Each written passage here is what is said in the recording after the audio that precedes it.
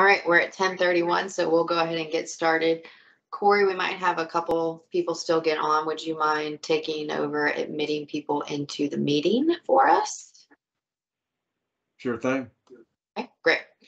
All right, so good morning, everyone. We have several people on here from sunny Merriman that are going to be going through some commonly asked questions that our team receives. But as we said in the invitation for this meeting is really about you guys and what you're interested in. So we're only going to spend a short portion of the first of the meeting going through, again, some commonly asked questions that we get.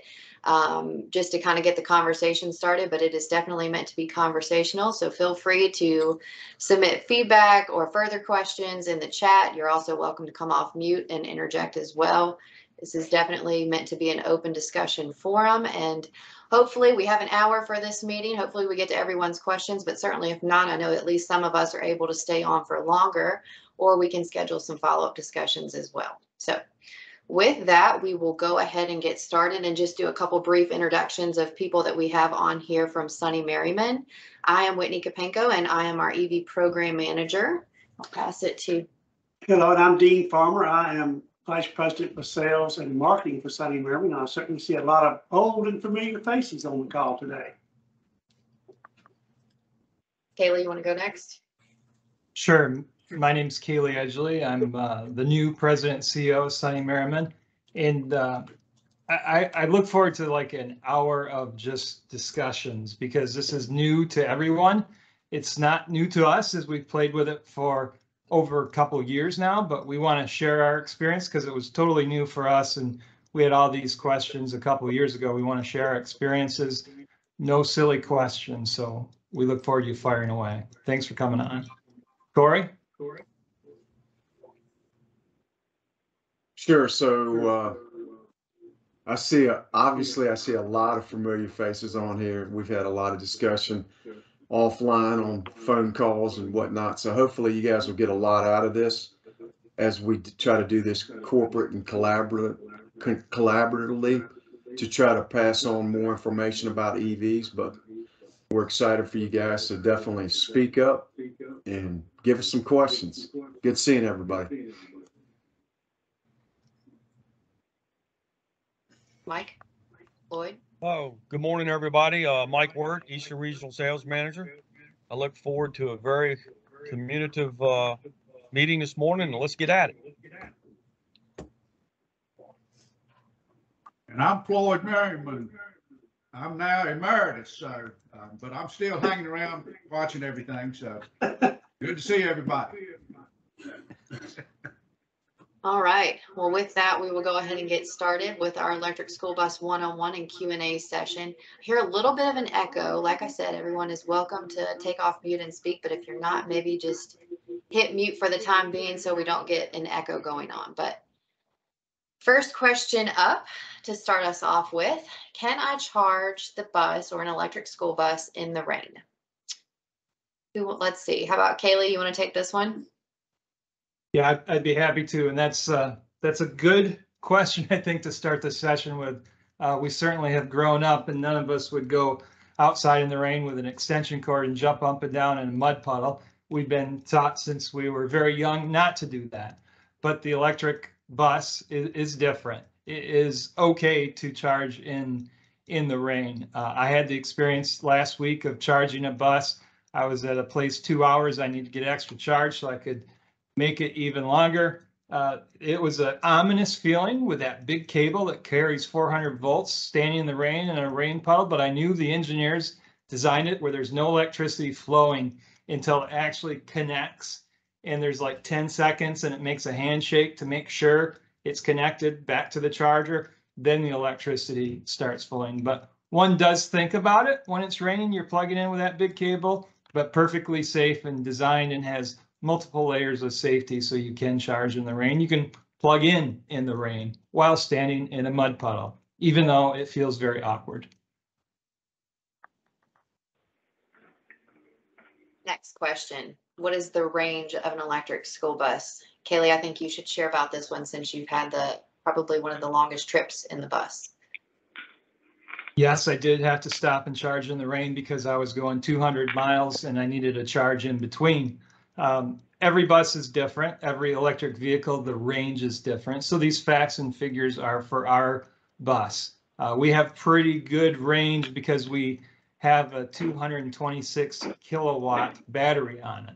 And that affords us a range of 138 miles on a single full charge.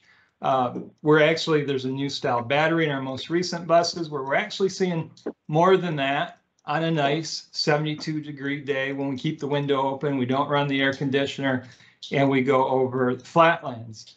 So those other factors do affect it, and they will drive that range down.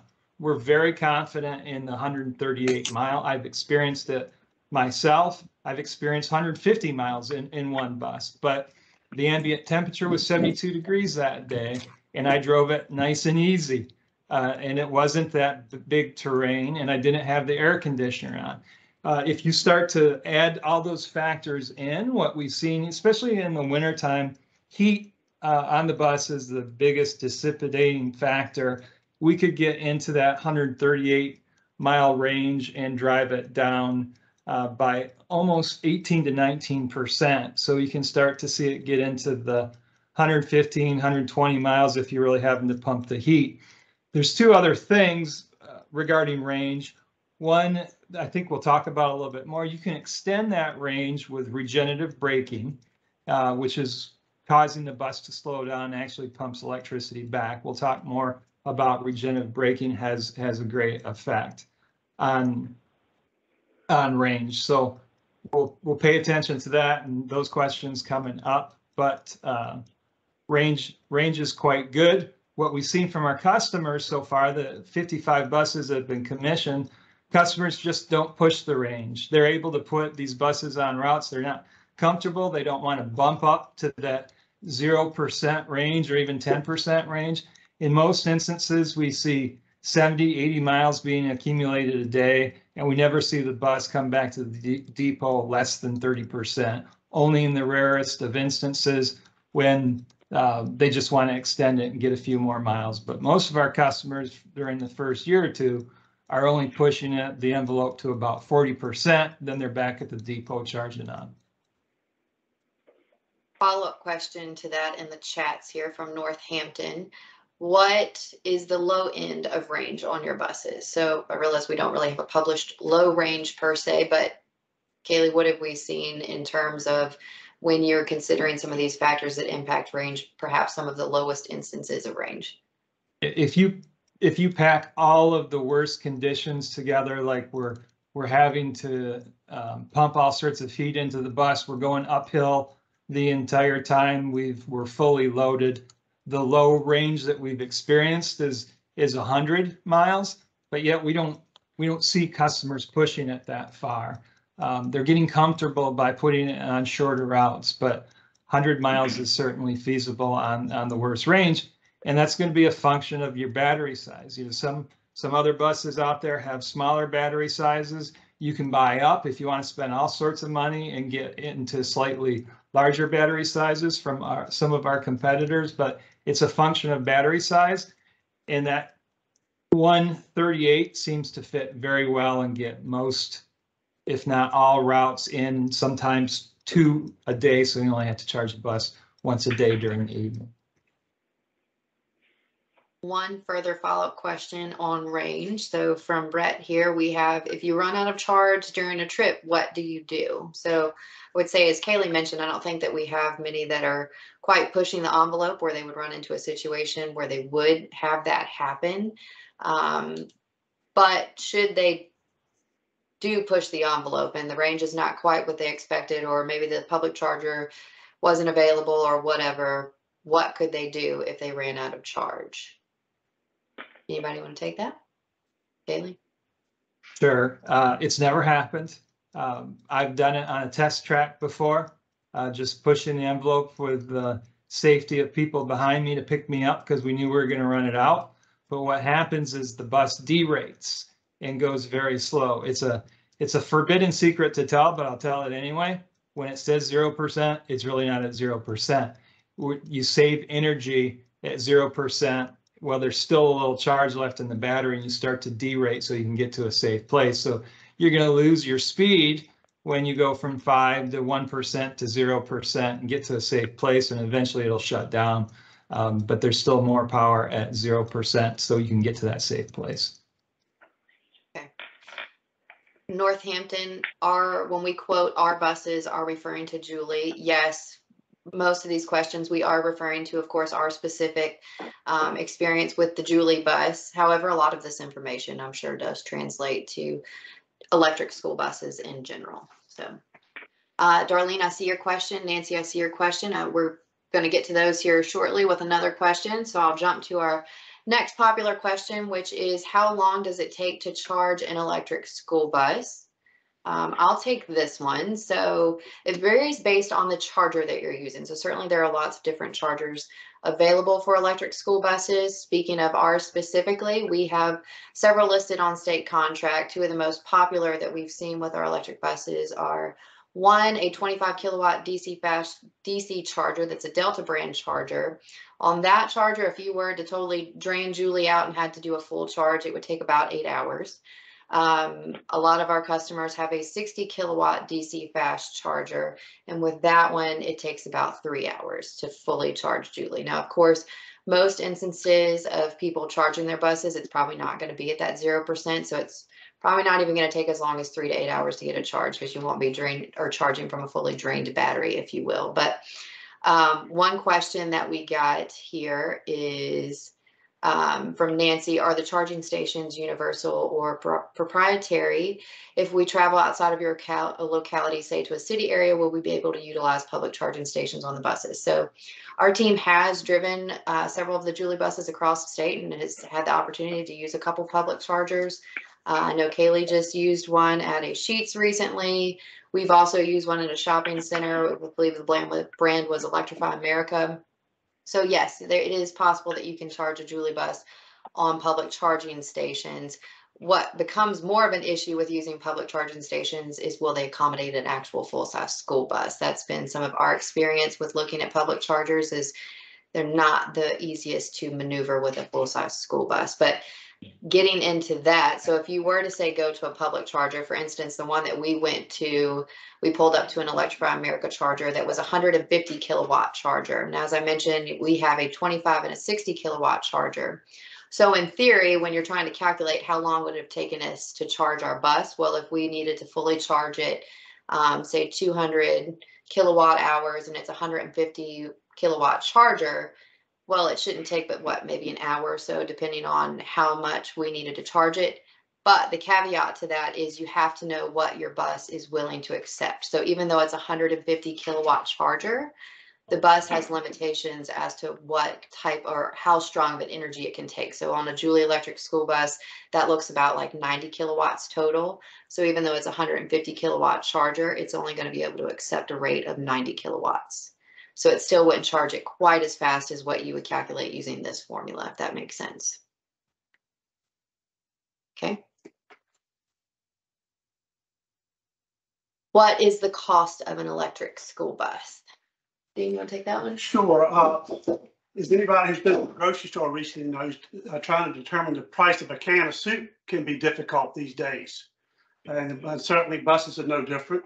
But to put a number on this question, the average price of a current Jouley electric school bus on the Virginia state contract is approximately $375,000. And of course, that's going to depend on each locality and your option content on the bus. That could go up or go down. Currently, we have more than 50 Jouley electric school buses on Virginia highways these days, and none of those cost anywhere near $375,000 because since those have been put into service, of course, we've seen inflation and price escalation in everything. Particularly the price of batteries has gone up significantly in the past 6 months. And of course, with growing demand for electric school buses, we're seeing some inflation there as well. Of course, we don't expect any locality to have a kitty fund of $375,000 to fork out for an electric school bus, and you're going to be dependent upon grants, funding, and other creative financing avenues, to acquire buses. And we're going to talk about some of those programs a bit later on in this presentation. But again, if you're looking for kind of a base figure for a new electric school bus, $375,000 in Virginia.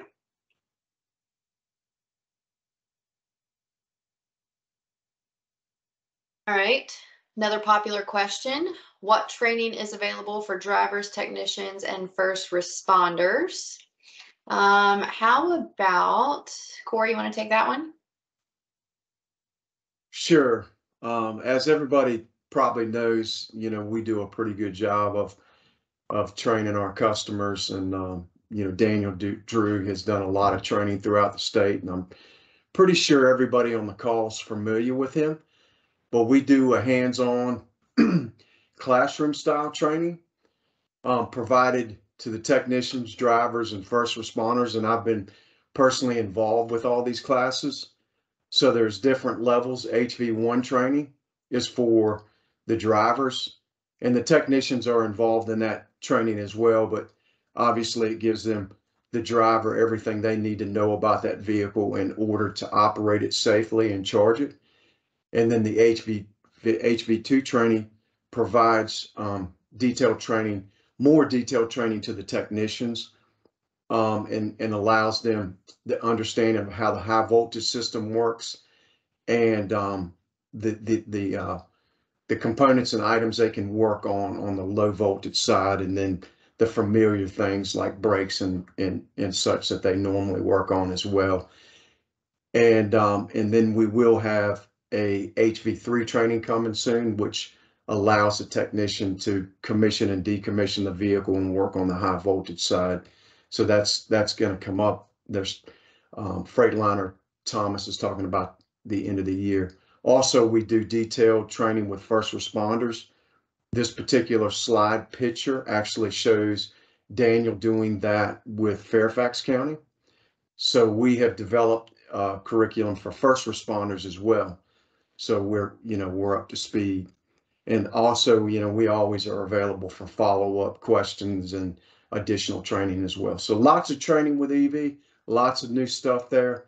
And so we're gathering best practices too as well from our sessions. And Daniel has been on site for some of the recent trainings when they or during the training process, and then when they put the vehicle on the road to make sure the drivers are comfortable. So hopefully that answers that question. Very good. I'm going to do a check-in on the chat over here. We've got several questions coming in, so let's pause the popular ones and get to some of those. From Nancy, we have, in today's market, what is the cost of the bus battery replacement? Kaylee, want to take that one? Sure. It's not an advertised cost, but we can break it down. I can kind of give you estimates, and it's moving. I think, as Dean said, it's going up because of a high demand for lithium and cobalt right now. Roundabout, you really have to figure what is the price per the size of the battery. And so we have a 226 kilowatt of battery on our bus.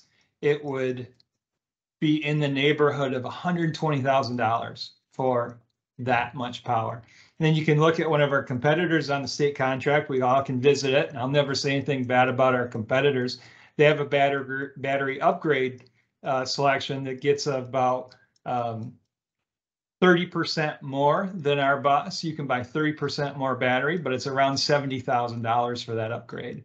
So that fits into it's about $120,000 for 220. So it's a lot. It's a lot. What will those prices be in 10 years is usually the next question that comes up. And the projections are just projections, but on the automotive batteries, we've seen those costs per kilowatt go down considerably. And the projections 10, 12 years out are those batteries are going to be less than $25,000 because of advancements similar to big screen TV costs going down over a 10-year period of time. And that, Kaylee, if I could add, the batteries have an 8-year standard warranty, which is included in the price of the bus. So if you have any problems with the battery in the first 8 years, they will be warranted.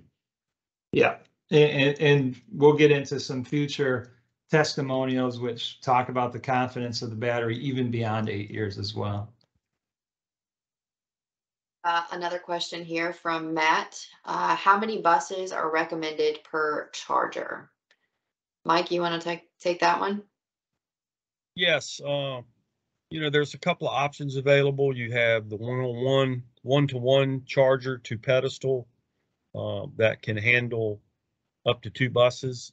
We have a multi-dispenser as well, to where you could run 2 chargers and do up to 4 buses or more. So it all depends on what you have to kind of coincide with the power that's available from your power company, as well as how many buses you plan on purchasing.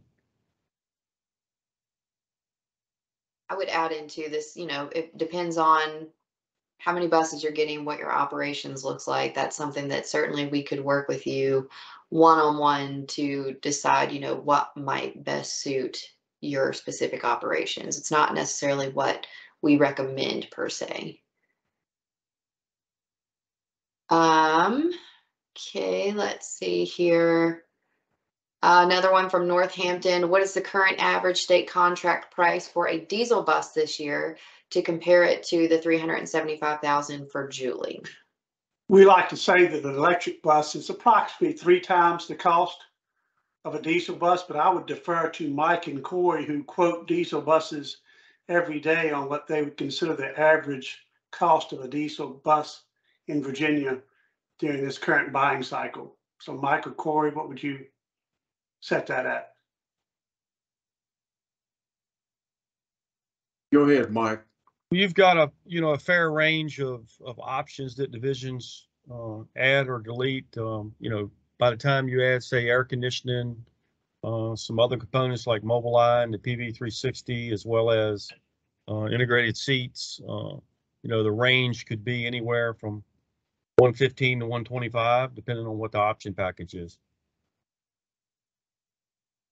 I concur with that. All right. What is the time frame from Bill? What is the time frame on getting a new bus? I'm assuming specifically an electric school bus. I can take that one. Maybe some people waiting for some internal combustion engines will not like this answer, because I know many of you are waiting for over 10 to 12 months for internal combustion engine.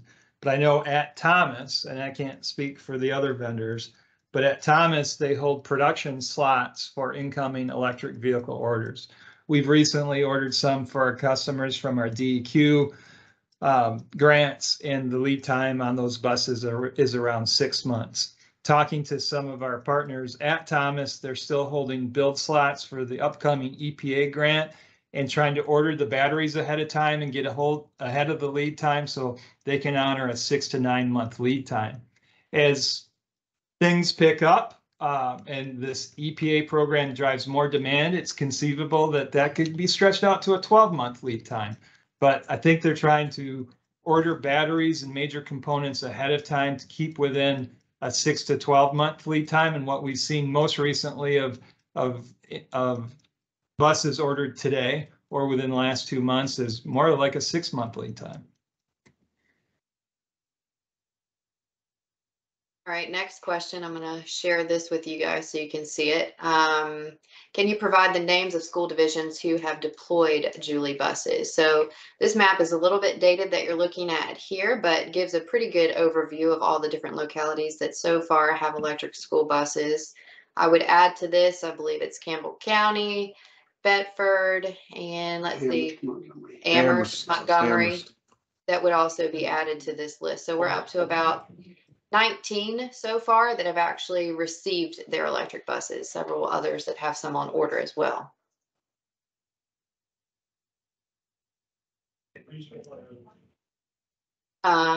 Next question, let's see. All right, some of these that we'll put them along with some of our popular questions here, but how does the fuel cost compare to a traditional diesel bus? Kaylee, want to take that one? We have the graph here for that, and this is all dependent on the inputs you have. What are you getting for fuel efficiency right now? on a diesel bus, how many miles are you accumulating, and what your electrical bill is, and what you're paying for diesel. We're seeing right now with the high cost of diesel basically a 75% reduction in fueling costs, and that depends on your efficiency as well. So we talked about range before. This efficiency isn't one that gets thrown out. It's a very conservative efficiency of 1.7 kilowatt hours of energy consumed for every mile driven. The more you drive that down, you make it 1.4, 1.2, we've seen in some cases, the greater your efficiency is going to be and the more savings you're going to see. So it depends on your driving habits. That 1.7 is a very conservative number. We're seeing in many cases with regenerative braking, adding charge back to the battery, we're able to beat that 1.7, but this is kind of a conservative estimate that we've observed. What about charge times too, Kayla? You know, that's having an impact as well, right? Yeah, that's we said that for a good point, Corey. The first year in operations, those districts that Whitney showed before, we collectively, formed a partnership, and our partnership, our purpose was to keep those buses moving, just keep the wheels going round and round. And we get back and during midday at a district, let's plug it in. It's at 60%. Let's get it back up to 100%, just because that felt safe to get that charge back there. And I think what we want to do with our partners going forward is we want to be smarter about when we're charging. If it's at 60%, drive it in the afternoon, let it get to 20%. Let's charge in the evening when we're not having to pay peak rates at around 11 cents per kilowatt hour, and we can buy electricity from the utilities at 6 cents per hour. And with that will come smarter charging and drive those rates down. But this has been our experience so far through smarter charging and really knowing how our utility bills work. We think we can drive that 11 cents a kilowatt hour down into single digits and increase the savings even more. Thanks for pointing that out, Corey.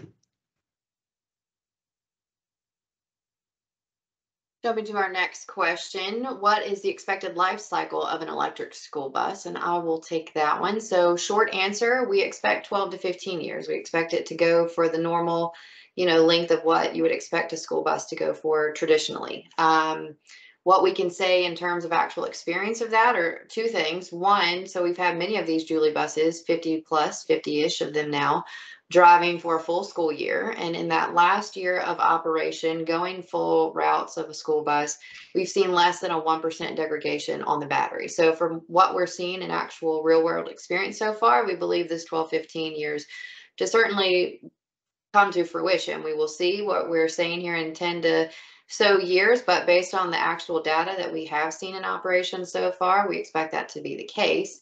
A second point to that is the same battery technology that is used in the Jouley electric school bus has been used in Proterra transit buses like you see here for about 8 to 10 years now. And certainly the duty cycle of a transit bus is quite a bit more robust than that of a school bus. So they have had these batteries lasting for the length of their transit buses. So certainly we would think that for at least the same in a school bus application. So hopefully that answers your question. I think we had someone ask about that earlier in the chat, but another question about battery health that we received is what kind of impact does this constant charging have on the electric bus and its battery? So again, I would revert back to in the last year, like Kaylee mentioned, the charging has probably been even more extensive than it needed to be, where, we've charged midday, we've charged at night. So again, more on the extensive end of what was perhaps necessary.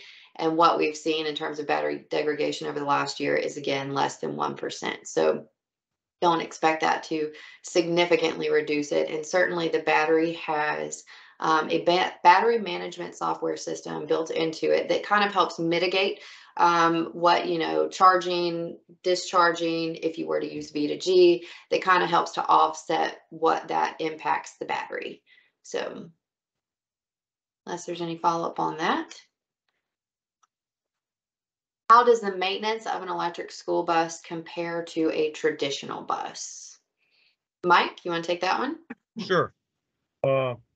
Basically, everybody understands, tire work, brake work, seat work, glass work, various components like that are normal on a school bus. The reduced maintenance side that we see, which is 50% less on the electric bus, has to do with the battery desiccant replacement, the transmission gearbox fluid, air compressor fluid, and filter, and power steering pump fluid. So those are all the only items that you will have for the maintenance of the EV bus. Now, you're eliminating belts, you're eliminating oil filters for the engine oil, other components, water pumps, various things like that. So that's why you will see a 50% savings on operating the EV bus. Follow-up question to that. Oh, Kaylee, go ahead. I just want to add on a couple things. Another savings from a maintenance standpoint is brake pads. I mentioned regenerative braking, but when you drive the bus, if you drive it in the right mode of transportation on a school route, you can, quote unquote, in the EV forums, get 1 foot driving, meaning you only have to be on the accelerator, because when you let off the accelerator, the bus starts to slow down. It pumps electricity from the motor back into the battery, and it really does decelerate. And it is certainly feasible to cut your brake use down by 80%. It's that aggressive, and it's almost that fun when you drive.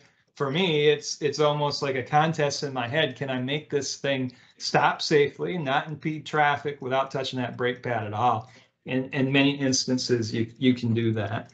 I also want to play devil's advocate a little bit with Mike. Certainly went through the maintenance, and then besides the maintenance, what breaks, right? Aren't you replacing batteries all the time, and don't you have other things that you just have to replace?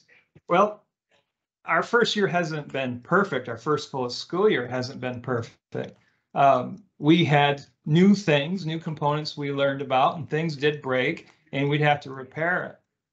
We started the year with the fleet of 50 being operating 90% of the time.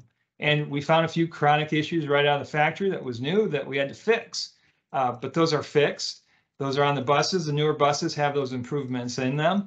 And now the fleet operated the full end of the school year, and around 98% of the buses were up all at one time. And I would take those numbers and compare them to the diesel. Certainly the new shiny ball electric we want running all the time. It gets a lot more attention, and people expect it to run more. But I can tell you the uptime is higher than that of a 1-year-old diesel bus. And we're proud of that, but we've had to learn that kind of the hard way of what breaks and what needs to be fixed back at the factory. So the overall, besides the maintenance, the overall uptime, really the last half of this school year has been pretty phenomenal on the buses. Follow-up question to that from Northampton County. What are the differences on the chassis between an electric bus and a diesel bus? Any volunteers for that one?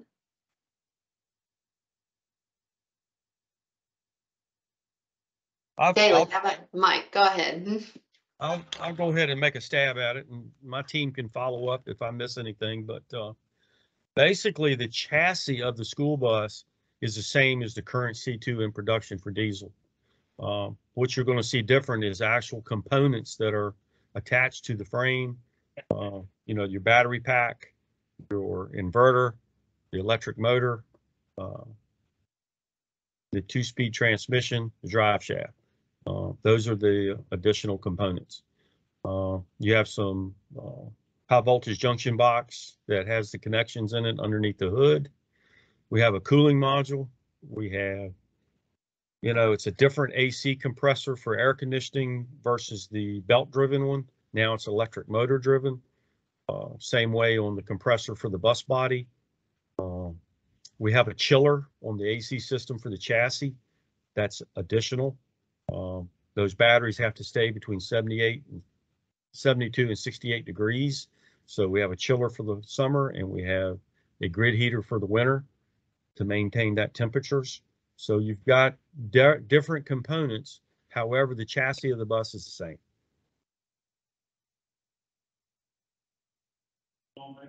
Good job, Mike. Indeed.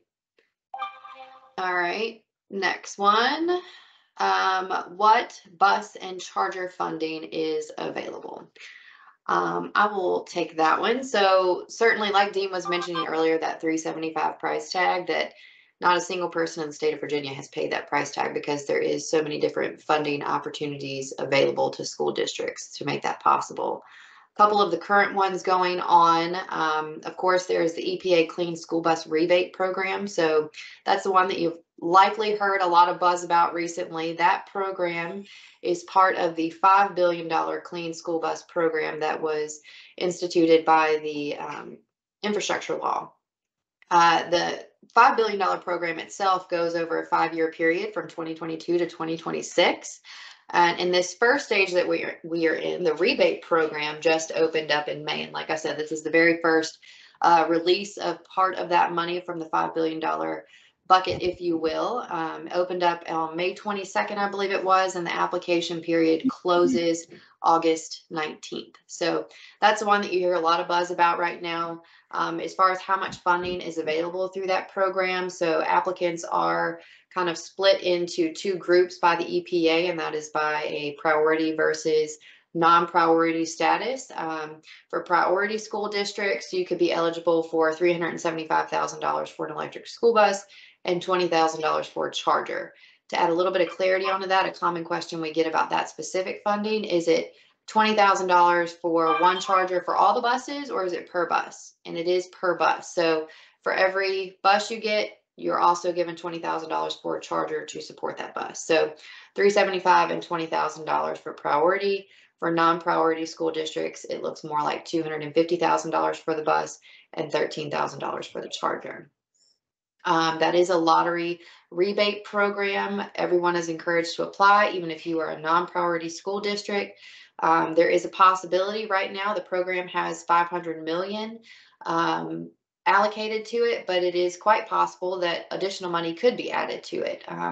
The way the $5 billion bucket works is they're supposed to spend $1 billion a year, and here we are in July, and so far only one program has been released. So in theory, there's another $500 million that could potentially be spent this year, could be put into a new program, could be rolled over into the next year. Or if there is enough demand through this rebate program, they could choose to add additional funding to it. So it is certainly worth applying, whether priority or non-priority. Follow-up question from Matt on that: how do you determine if you are a priority school district? So the EPA assigns priority versus non-priority. They do have a published list on their website. Be glad to send you a link for that. The way that they kind of delegate that status is based on if you are a rural school district, and or a high need, low income school district. So several different qualifications there. I believe in Virginia, it's somewhere to the tune of maybe 70 school districts or so that are considered priority school districts. So quite possible that, you know, some of you individuals are on here that could be priority status. Another program that you might have heard of is the Dominion Energy Electric School Bus Program. So very possible you've heard about in the last few years. The first part of the program paid for those first 50 buses, and now the program has been modified to help support charging infrastructure for maybe those that are applying through the rebate program and get awarded funding. Dominion, if you're in their territory and putting a charger in part of their service territory, will work with school divisions on a participation agreement to potentially get additional funding for extended warranties as well as charging infrastructure at their facility. Feel free, anybody can jump in and add on to what I'm saying, but other options are subscription model programs. You might have heard of Highland Electric, a couple other different, again, what we mentioned is kind of creative financing programs, especially for those that are wanting to do large scale. There are some options there. Other potential options through utility programs, if maybe you're not in Dominion's footprint, certainly American Power also had a program, a certain amount of money that they made available for school districts. So there are lots of different funding avenues, and that's something that, again, Corey, Mike can work with you individually to see, based on where you're located, what you're looking to do as far as how many buses you want. They can kind of steer you in the right direction as to which program may work best for you. So Hey, anybody Whitney, want to add anything to that? I'd like to add that SAM ID tip on, applying for the EPA grant. Once you go into the application process, you'll have to identify your SAM ID number into the application. That application is going to see who the email is addressed to for the SAM ID for your local division.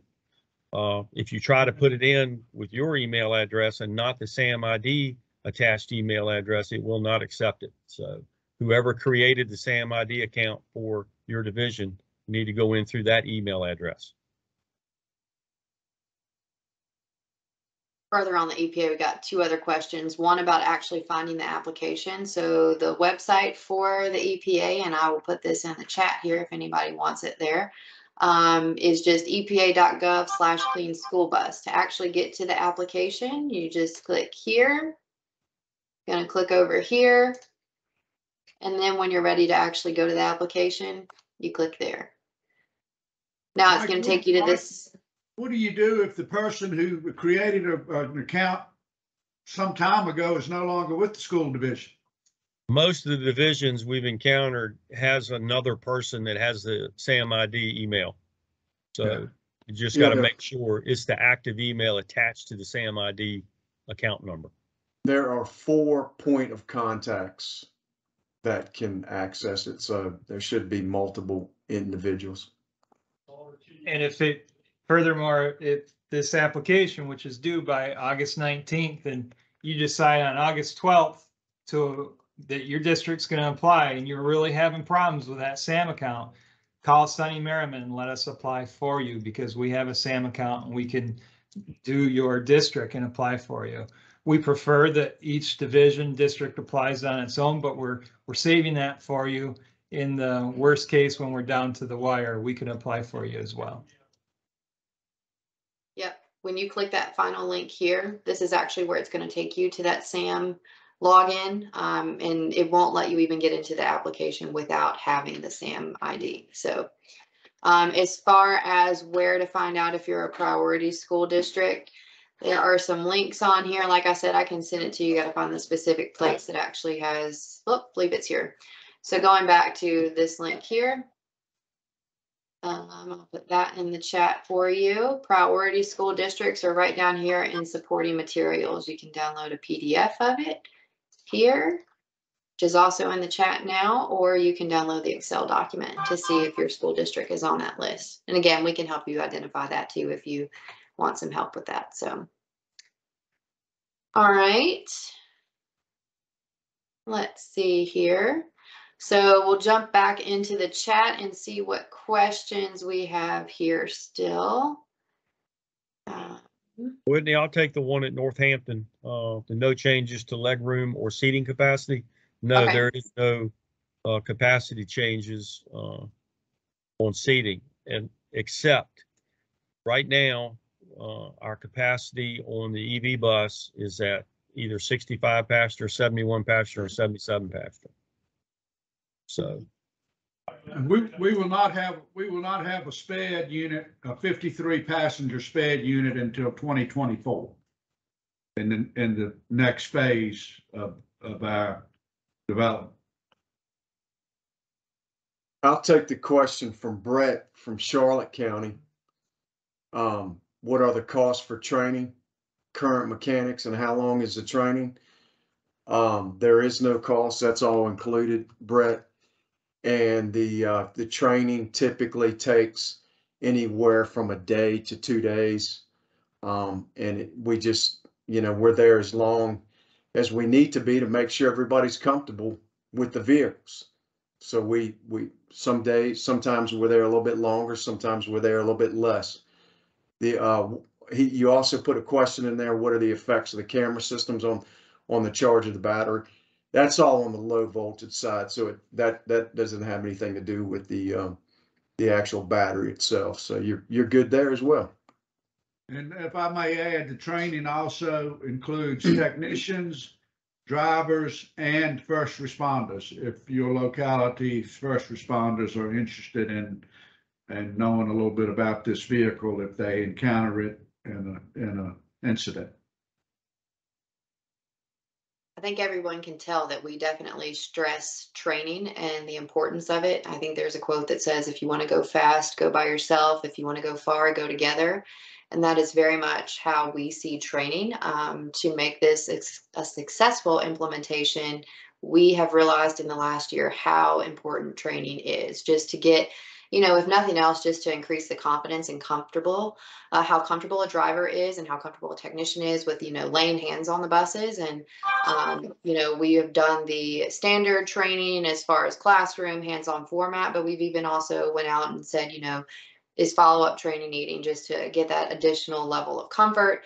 Do you need us to come back and maybe go on a 1 day's route with a driver just to kind of see their day-to-day experience and provide some feedback? Because I was looking with the school district earlier this week of looking at some data from when they first got their buses, back actually at the end of the 2020-21 school year, looking at kind of their efficiency they were getting back then versus now, what kind of efficiency that they're getting with their buses. You can see over the last year, as their drivers have gotten more comfortable with it and practiced some of those specific EV driving techniques, that their efficiency has improved greatly, because they're starting to use more of that one pedal driving that Kaylee mentioned and that kind of thing. So that's where training is absolutely crucial to successfully implementing these buses into your fleet.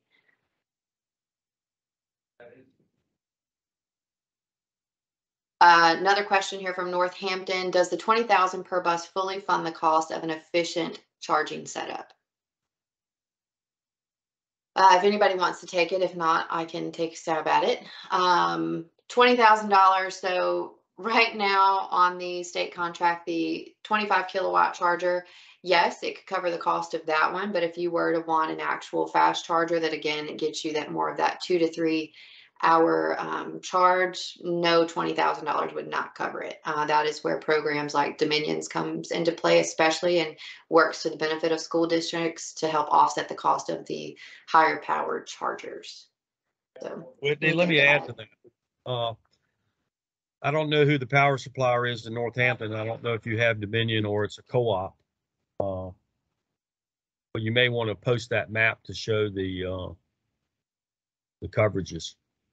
I would work with my local power company on and co-op to see if they will work out some type of funding or support for the chargers. Mike, the Eastern Shore is A&N. Okay. Okay. So I want to add to that too as well, because I know Matt asked a question about how many chargers per bus.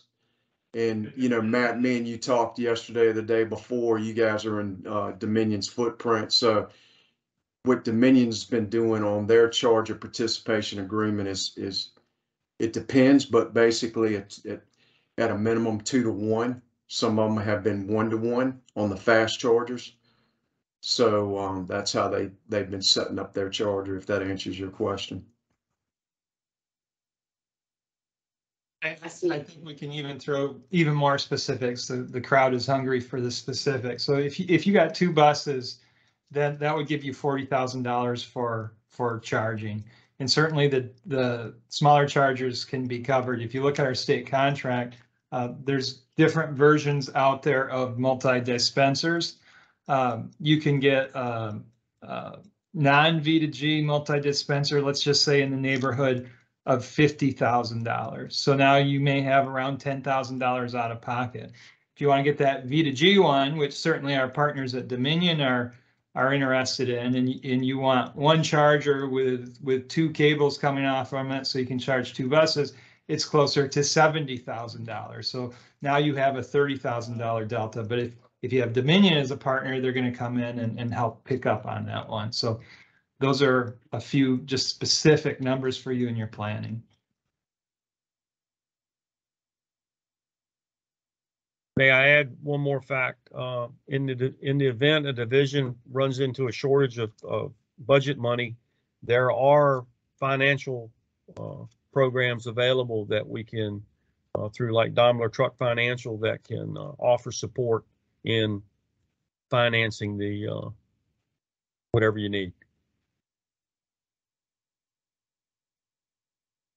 Let's see. Checking back through the chat. I think we've answered all the questions so far. If I'm missing one, please just copy paste and send it in again, but I'm looking through. Oh, we did miss one. Matt, how much is the extended warranty on batteries? So Floyd mentioned that the batteries come with a standard 8-year warranty. Again, that comes with the bus itself. On state contract, I mean, any of these prices, the bus price, the charger price, the warranty price, they are all listed on our state contract for reference. We have a couple extended warranty options, one of which is a 10-year extended warranty and another is a 12-year extended warranty, and they run between $11,000 and about $15,000.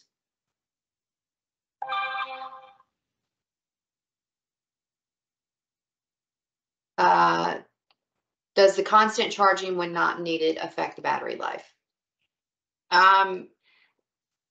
Anybody want to take that one? I know I answered a little bit about charging, but just to get someone different.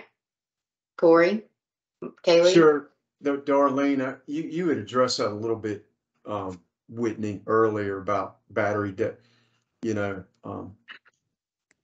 1% degradation over the year.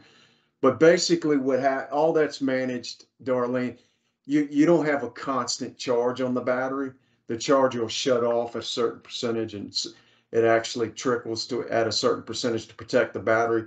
All that's engineered into the entire charger bus handshake. So you don't have to worry about it constantly charging your bus and, overheating your battery and causing damage to your battery. All that's managed in the engineering part of that process. Other questions from anyone? I think we're all caught up in the chat.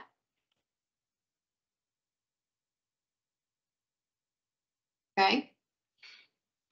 Got a few more minutes left if anybody wants to think on it. If not, I'm going to go ahead and throw this slide up here. It's certainly, oops, exit out of it. Oh, certainly giving you a lot to kind of look at and consider here. And I'm sure probably other questions will come up as you think on what all the different things that we've discussed as you do in your own research, and we are here to help answer those questions.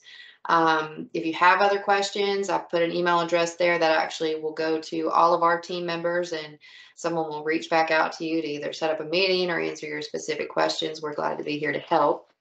In addition to that, I would also throw in that we recently got a Sunny Merriman Jouley bus that we are eager to show you and bring to your school division. If you want to actually lay your own eyes on it, lay your hands on it, put it in the shop, put it up on a lift, whatever you want to do, maybe test drive it a little bit. I know Corey and Mike would love to bring it to you to check it out personally. So one other question, is there anything special that needs to be done if a bus has to be towed in, or is it just like a diesel bus? I'll take that, Whitney. Matt, basically is just about the same procedure. If it's an air brake bus, you have to cage your rear parking brakes and slip the drive shaft loose. And most of the towing companies will have a strap that attaches the drive shaft to the frame to hold it out of the way. So that's the only two things you need to do. But please, we recommend not to tow the bus without the drive shaft slipped out of the rear end. All right, one more question, and I'm going to pull this up so you can see it as I talk along with it. So question is, to get this funding, the EPA rebate funding, are we required to take a diesel bus off the road? Yes, this program does require that you take one bus out of commission, if you will. which we have heard from many smaller fleets, especially that happens to align with many that are actually priority school districts, that they just feel like they don't have a bus that can be taken out of commission, and they're a little bit apprehensive about taking a bus out and then getting a new electric bus that they're not yet familiar with and don't yet feel comfortable with, just absolutely swapping it out with one of their existing buses.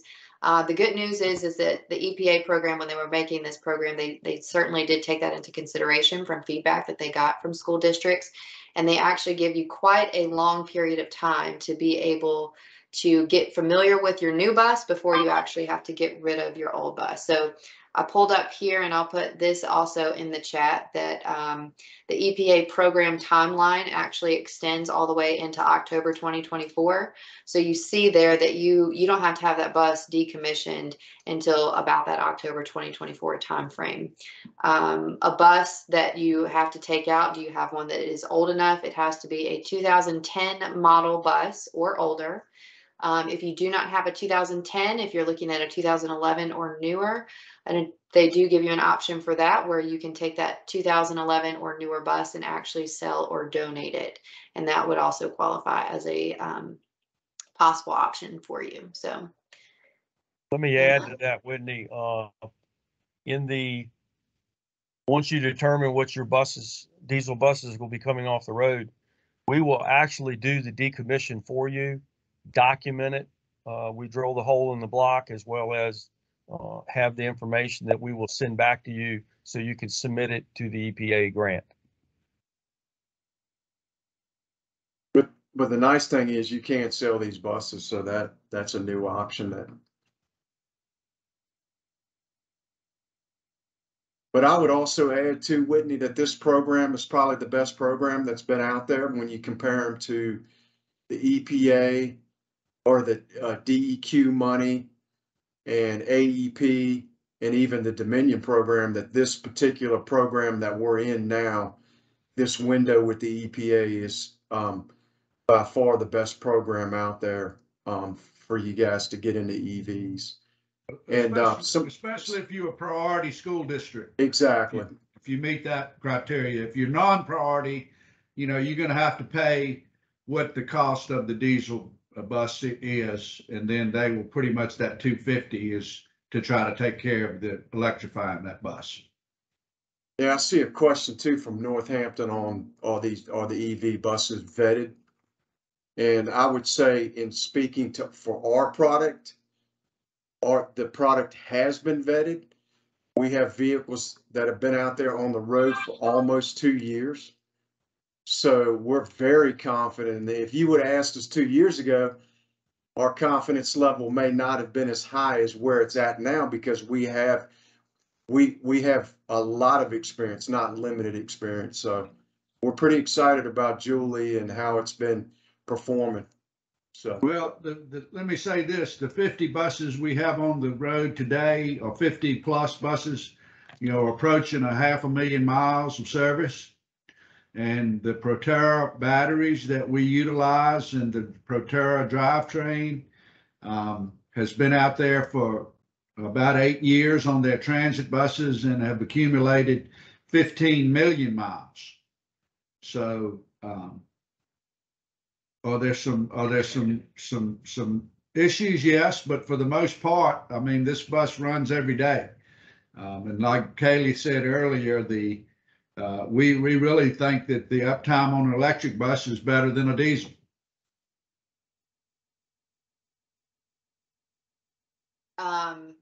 Jumping back to the EPA program, once we conclude, I will send out this flyer for everybody on here, just if you want to see a little bit more information about the EPA program going on.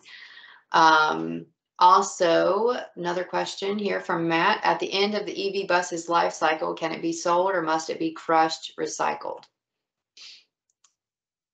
Kaylee, want to take that one? Muted. Thank you, Whitney.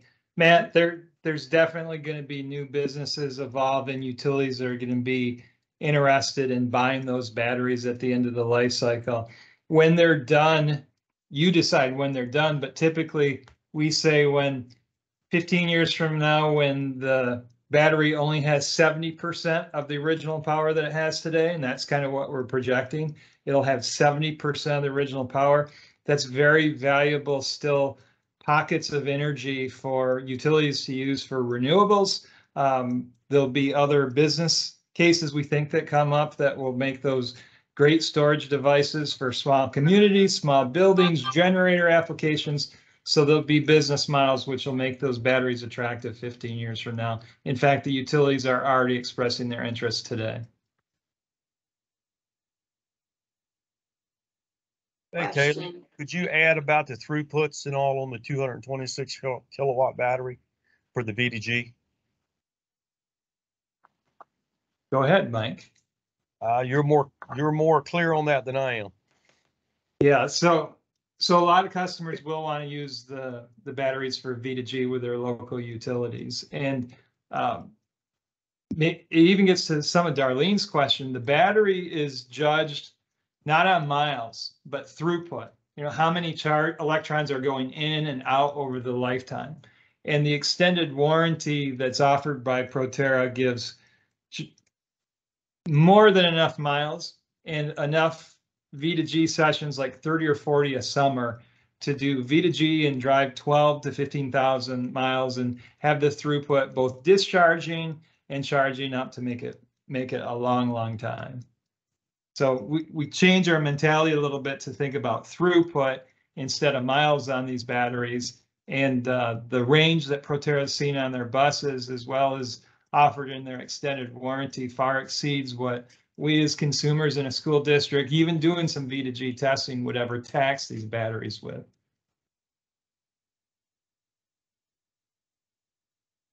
Another question here, and I'll just throw this up there as part of it to answer it. So from Lee, I noticed on the units on display at the VAPT conference that the battery containment area extends below the frame of the vehicle. Do you see this as a concern on uneven ground? Is there a concern with the possibility of compromising the battery pack? Certainly, that's a question that we have received before. As far as the batteries being exposed, is there an issue with, possibly damaging those battery packs? They do go through quite the rigorous testing. The pack itself is ballistic grade material and casing for further protection on it. But just to show you a quick video of, hopefully you guys can see this play here. Just some of the testing that is done for this battery pack there. So hopefully it's playing okay. Yes, no.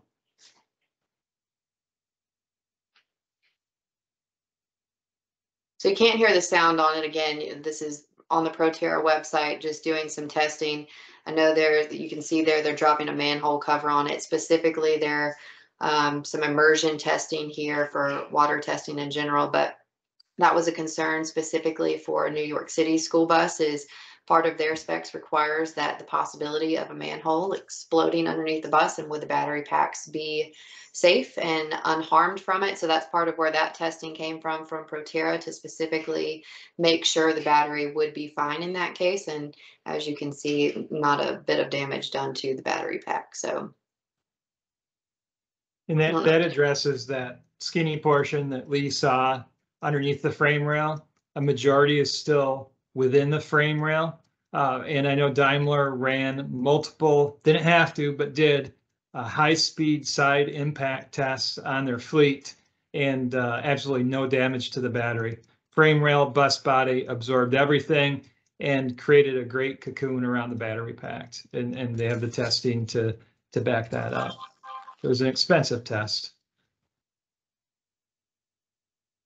Follow-up question here, or a different question. Will the EV be an option for Minotaurs in the future? I think, Floyd, you mentioned about that earlier, or no, that was the sped bus. Who wants to take that one? I'll take it. Yeah, yes, there are plans for a Type A electric bus. That's probably still a couple years out. And Matt, I sure hope you'll still be around to buy one.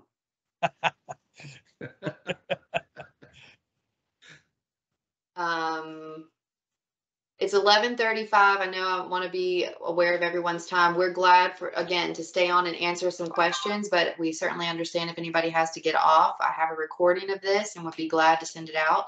And I will also send you a flyer. And again, certainly if you have other questions, you can reach out to our team specifically, and we will be glad to set up another call or whatever we need to do to answer those questions. We certainly can't avoid one of these questions. Have any Jouleys caught fire? No, no, no, no.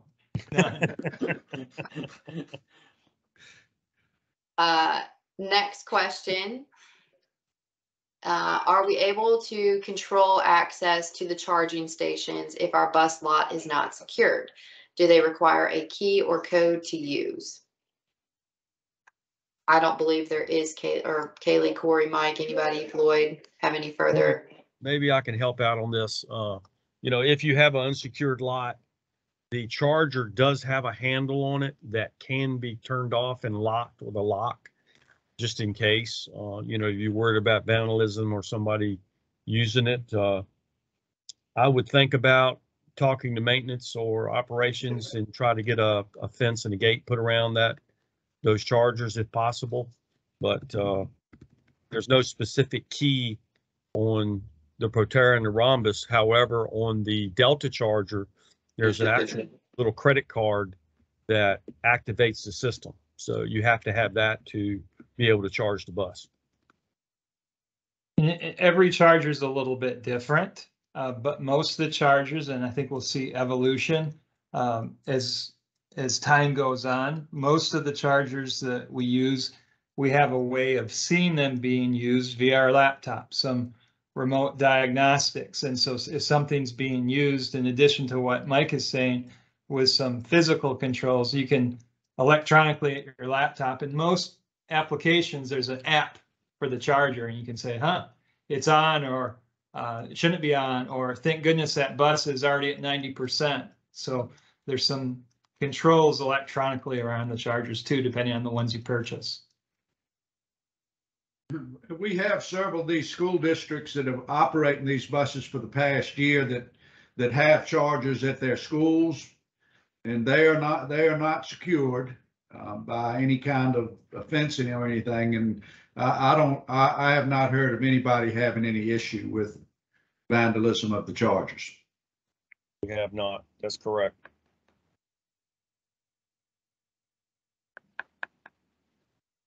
Other questions? I think we're caught up in the chat.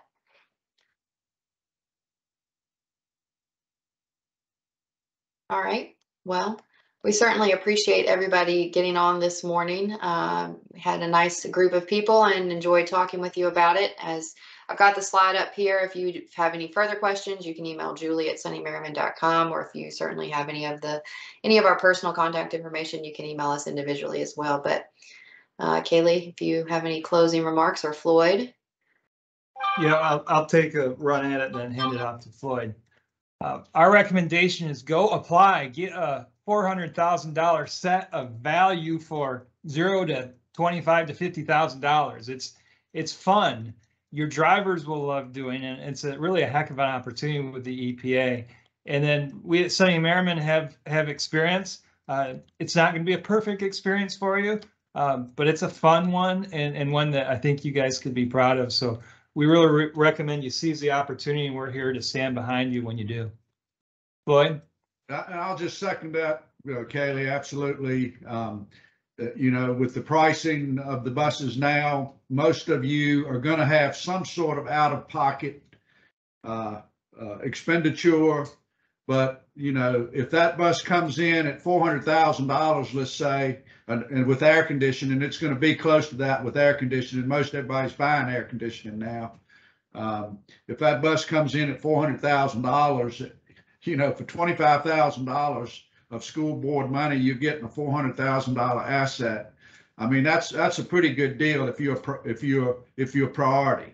And of course, if you're non-priority, you're looking at $150,000, which most of you that are non-priority are you're more urban or the larger school districts in Northern Virginia, and their buses are in that between $125,000 and $150,000 now anyway. So they would just be paying for this bus what they're paying for an electric bus itself. And it's the future. This is where we're headed. There's no question in my mind that you know, we talk about diesel, we talk about propane, we talk about natural gas, but they're still all internal combustion engines, and those products will not be around in 20 to 30 years. I can assure you of that.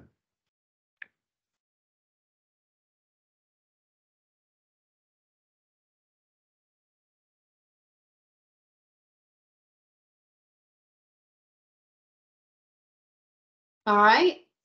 Thank you all for joining. Appreciate it. Have a good rest of your day. Thank you for attending. Thanks, everybody.